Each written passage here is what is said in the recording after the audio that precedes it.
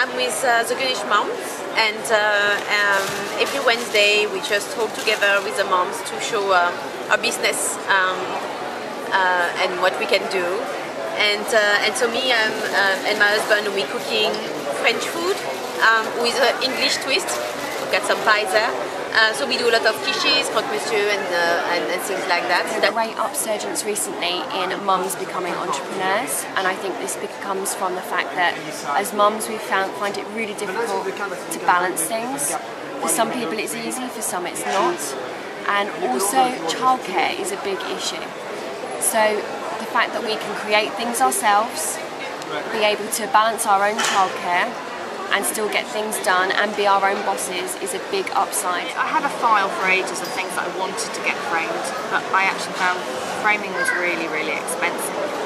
So what I did was I found a course in Camden and started doing that on a weekly basis.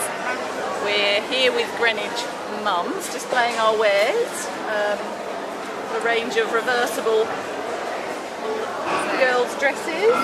We wanted to do something as a family, and this company is run by myself, my daughter-in-law and my son, and we were trying to do something that was different. So we started with a candle company. We're called Punch Me Up Buttercup, and we are a creative design business for children's parties, workshops and courses. Tinkering with other things over the last few years, but our youngest are about to start full-time school, so we've got a bit more time to develop. It's been an idea that's been cooking for years. I've worked as a teacher, managed creative practitioners, and always thought, why am I not doing this myself?